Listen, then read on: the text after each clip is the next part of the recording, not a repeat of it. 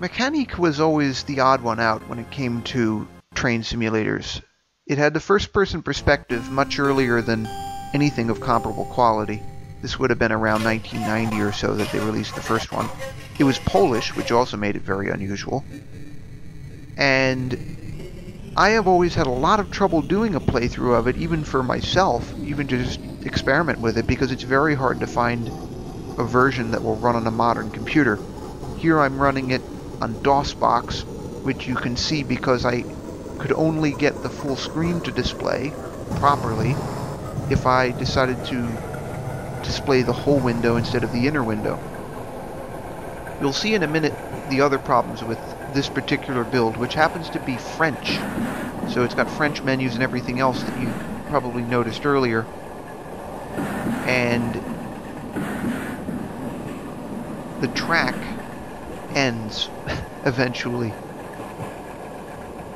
Apparently a lot of people are still developing for this simulator though, because it impressed so many people, even, you know, up to pretty recent times, that the fact that it's so old and you can kind of see it in the graphics doesn't bother everybody. Some people are still building trains for it, some people are still building tracks.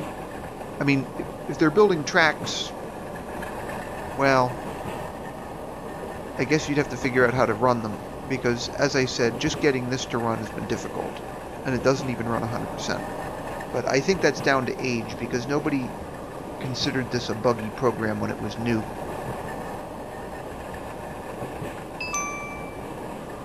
Here I'm driving the default Polish EMU that they give you.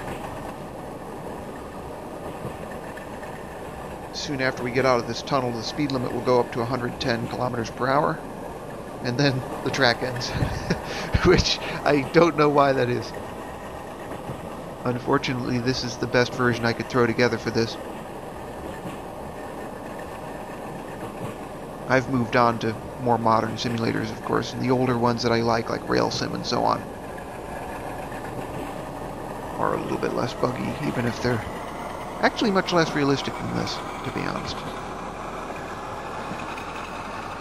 So the end of the track comes after this row of trees on the right, and then I'm going to have to end this very, very short playthrough. But in any case, thanks for watching, and I'll have more of these vintage, if you can call them that, train simulators over the coming days.